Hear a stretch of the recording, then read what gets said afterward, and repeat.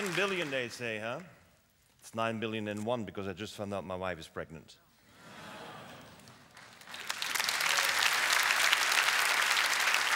Maybe on the next information you don't clap anymore because it's my 6th child.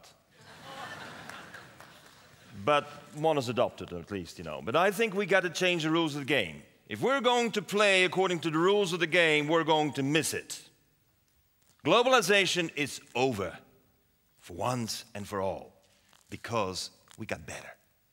We got to change the rules of the game of how business is being run. And we have to change the rules the way academics are doing it. And mind you, if you're an academic in the room, I'm also a professor, but if you're an academic in the room, your diploma has just expired. Amen. That glass is full with air and water. Why do we always ask the question if it's half full or half empty? We got it wrong. We got to start thinking about what are we doing every day and look at reality in a very different way. Is this the kind of breakfast you had? I hope not. Because this is the kind of breakfast you had. You have an acid body. And life emerges in the ocean where the pH is 8.2. So we have to make certain our body creates life. And therefore you have to eat healthy, like our Japanese breakfasts. Did you have it this morning? I got up too early. I was 5 o'clock, was on the road. I couldn't get it done because, you know, the problem is that Japanese breakfast not only gives you the 7 colors of the rainbow, it actually gives you alkalinity. It gives you the basic food that you need in life. And that's the factory I tried to create in '92, 21 years ago. And I thought this is a biodegradable factory, these are biodegradable products, but I was dependent on palm oil. And that may be a biodegradable product, but it certainly is not sustainable. It took me 21 years to finally get people to understand it, and still we're consuming the stupid biodegradable products that destroy the earth and the habitat orangutan. How can we continue? It's because we lack the ethics. Because if you have to make a decision in your life to change things, you have to decide it because you think it's for the better world. And that means ethics are critical. We can't keep on stealing less from the world. We have to start doing much better. Stealing less is stealing, polluting less is polluting. Stop doing less bad, do more good. And I look at my children and I say, here's my daughter Chido, who's from Zimbabwe. She takes my little son for a walk. They find a mushroom, they pick up the mushroom, they take out a little piece, put it in a wet newspaper under the bed. 2 weeks later, the molds are growing. That goes into the little plastic bag with the coffee, and 2 weeks later, he's harvesting. Don't tell him there's hunger in the world. He will tell you that he can fix it in a month's time. And this is what we need. He can fix it. Now, I need to be inspired, and I want to be inspired to do things differently. And first of all, nature is a great master. And second, I'm very much inspired by women who do things. Like Wendy Hlabe, who created the first women fund, investment fund, that is only for women, decided by women, and with money from women. $1.4 billion on the Johannesburg Stock Exchange, mind you. Never been invited to TEDx. Suggestion. I summarize in a report to the Club of Rome 100 ideas that gives us 100 innovations that will change the world and generate the jobs. And we have to go beyond the green, because green is great, but not good enough. We have to be more innovative. And instead of always cutting costs, we have to start generating more value. Generate more value with what you have. But that requires vision. And vision needs to source itself in fantasy. And then translate into reality, using innovative science and take risks. We have to learn how to take risks again. And this is Professor Shu-Ting Chang, who changed my vision on this whole world of mushrooms. And he taught Carmen Jaramillo in Colombia and my daughter Chido on how to farm mushrooms on the waste of coffee, first on the farms. But you know what? In Africa, when you tell the women on the farm you can get food from the waste that your boss doesn't want, you know what they do?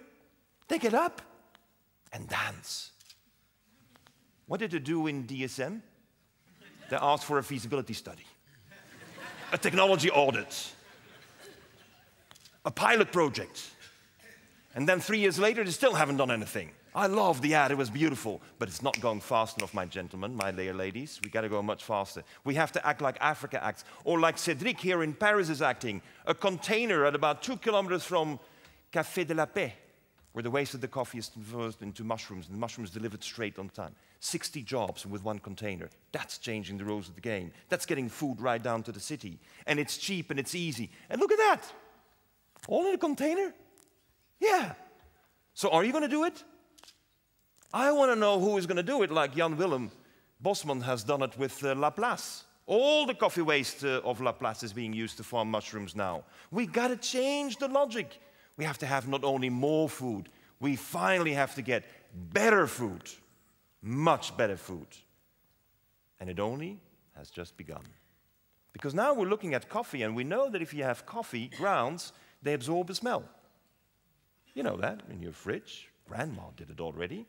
So now we drink the coffee, then we farm the mushrooms, and then we put it in our clothing. Patagonia is doing it. Adidas is doing it. That means we're mixing inorganic chemistry with organic chemistry. Timberland shoes, guess what's in the sole? Coffee. Nice. You can kick off your shoes, no smell.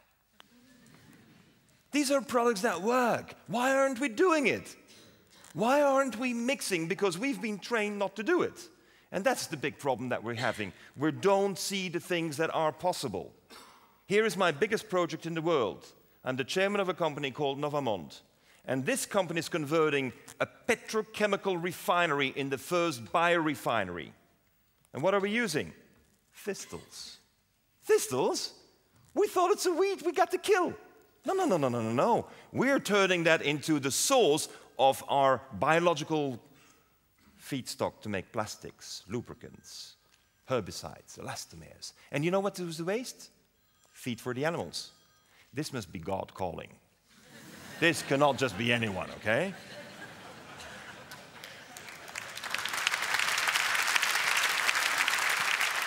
We can generate so many products out of a thistle, and until now we thought it was a weed. We got to kill. Change your perception. It's urgent we do this because the world is coming to a new world. And one of these worlds is that, look at these wastes. Now we're in Maastricht, and you have these horrible piles of coal stones still sitting there. Now this is what we're doing in South Africa. We're turning waste, crushed stones into paper. Yeah, the only thing we need to mix with it is PET bottles, but we happen to have a lot of those as well. So we're making paper from stone. We pulverize it, mix it with PET, and we use 0 water and 0 trees. 100% recyclable forever. It works. It's done. It's on the market. Europe is not producing it because Europe is still doing what? The feasibility study. What do you think is this? This is a shoe.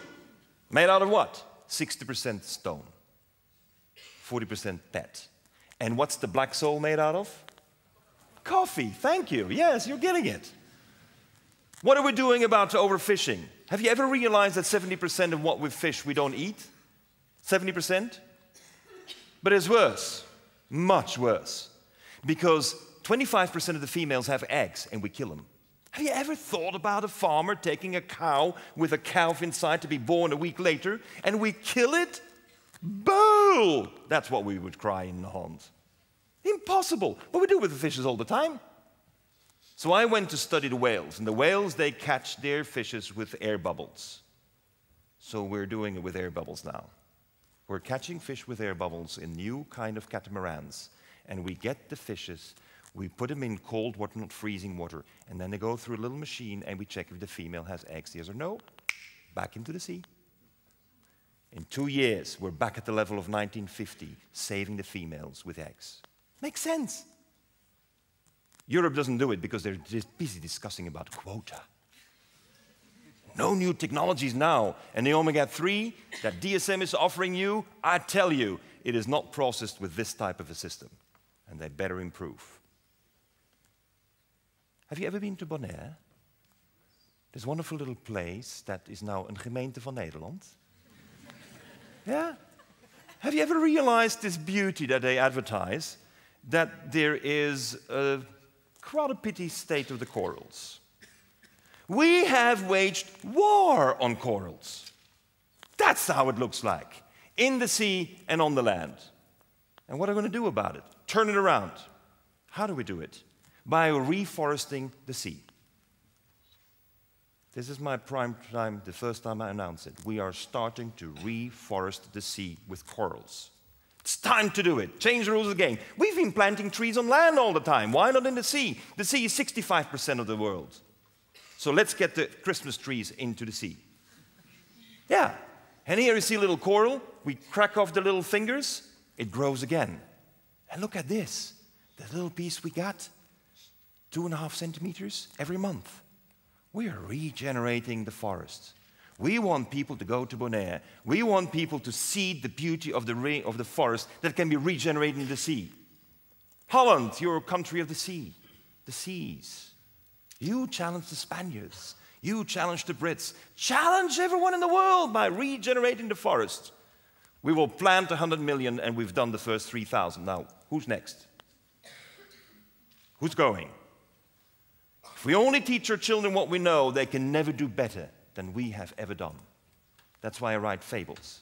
Because I'm failing to convince the people of my age and a little bit younger. So everything I do, I translate into a children's story. A simple one. I have 125 ready. And I want to reach 500 million children every day, just like Nestlé does it. And if they can do it, I can do it.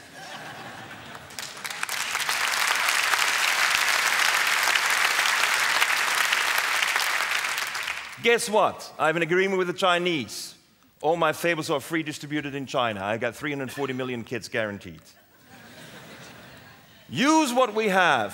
Reindustrialize our mindset. Innovate and compete. Create a better world. With the words of Nelson Mandela, it always seems impossible until it's done. Thank you.